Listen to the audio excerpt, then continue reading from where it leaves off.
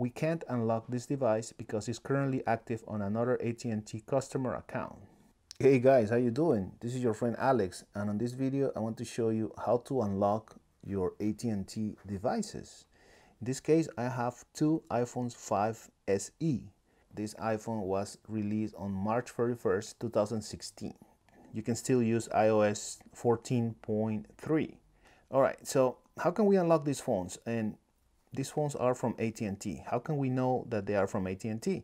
Simple answer is you go to settings, then you're gonna go to general, about. By this model number, you can tell that this is an AT&T iPhone. So what you're gonna do is you're gonna copy it and you're gonna paste it on a browser, paste and search, and look at this. iPhone SE, AT&T, 16 gigs, silver, and this is silver. So that's your confirmation, guys, that this iPhone is from AT&T. All right, so first of all, I want to see what happened if you put a SIM card from another company on an AT&T phone. This is a Mint Mobile SIM card, and Mint Mobile use the T-Mobile network. So it's like putting a T-Mobile SIM card. Let's see what happened.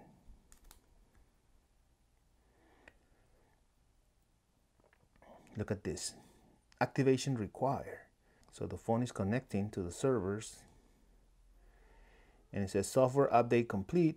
Your iPhone has been updated to iOS 14.3. But this is a weird message because we didn't request any updates. It was already updated. So I don't know why they show this.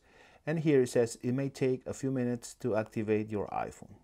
So here is where the iPhone is communicating with Apple servers, and on the Apple servers, on this IMEI, there's gonna be a notice saying AT&T only. That's why this is locked to AT&T. SIM not supported. But let me read this because this is interesting, right? It says the SIM card that you currently have installed in this iPhone is from a carrier that is not supported under the activation policy that is currently assigned by the activation server.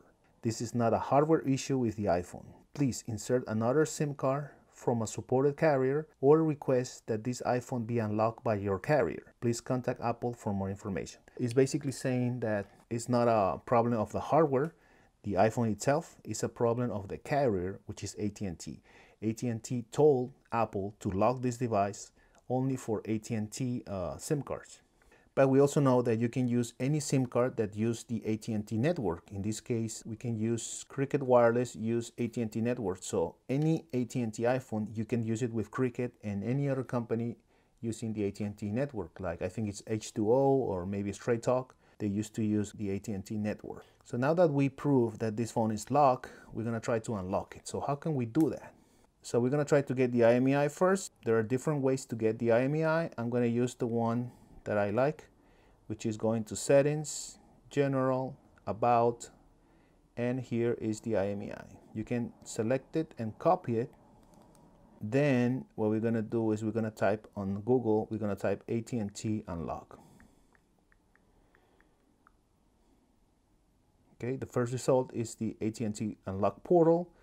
We're gonna click on it and it says unlock your device. We're gonna click on the first link that says unlock your device. From here, we're gonna select, are you an AT&T wireless customer? No. And the IMEI, we're gonna try to paste it. And look, it didn't paste it. And I don't understand why the AT&T portal doesn't allow me to paste my IMEI. So what I'm gonna do is I'm gonna use this other phone that I have. What I did is I just took a picture with this other iPhone just to see the IMEI, right here. So now that I have the IMEI, I'm gonna type it here. It's gonna be 35 58 0007 47 49 338. And as soon as I finish typing this, the portal is gonna recognize the IMEI as an iPhone SE. Okay, you can see it right there. We need to confirm that we are not a bot. Bicycles, okay, select the bicycles. Okay, and we need to check this. Yes, I read the legal stuff. So once we have all of that, we're gonna click on next. And here is gonna ask us for our first name, last name, mobile number. You don't need to put your mobile number. just put your email, okay?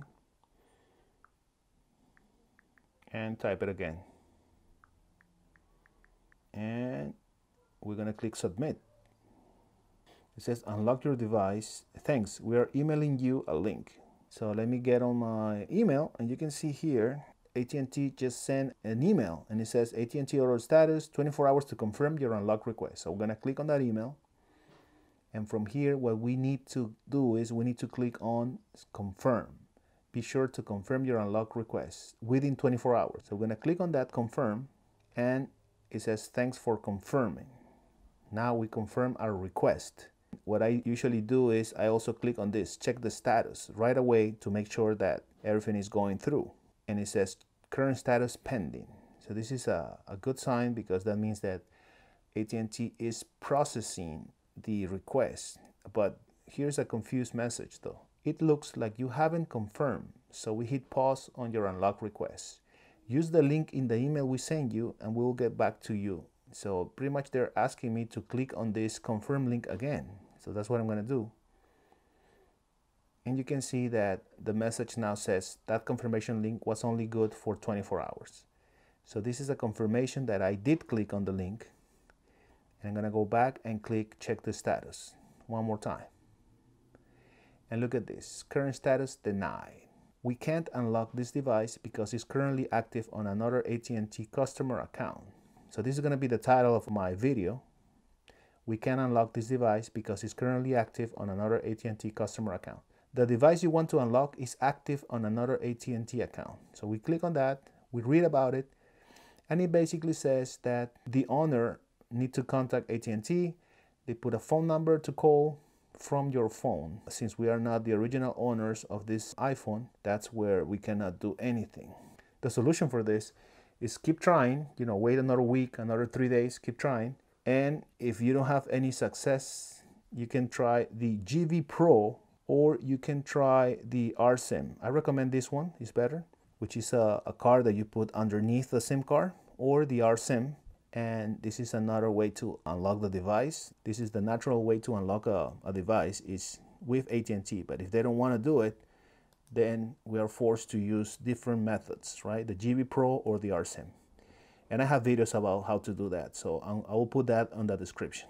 We tried 2 devices and we got the same result, denied, and looks like they are activated on another account, which I think is BS from AT&T. So I hope that this is just an error from the server, because all of this process happened automatically on the AT&T unlock portal, and I hope they can fix it later. But I'm gonna keep trying another 3 days, and I'll try it again. Thank you so much for watching this video, guys. I really appreciate it. If you want to support my channel, don't forget to subscribe to my channel and click on the little bell, so anytime I upload a new video, you will get a notification. Thank you so much, and I see you soon. Bye.